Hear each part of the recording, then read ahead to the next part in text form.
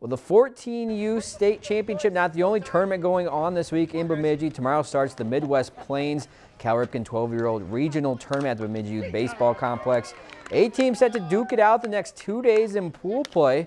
Then the top 4 advance to Saturday playing for the championship.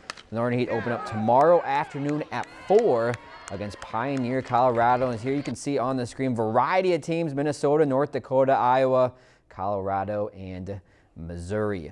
Well, wondering where's Baxter at? Well, they already clinched their ticket to the World Series. They won the state championship this past weekend. So congratulations to the Baxter 12U squad. They'll be playing in August. If you've enjoyed this segment of Lakeland News, please consider making a tax-deductible contribution to Lakeland Public Television.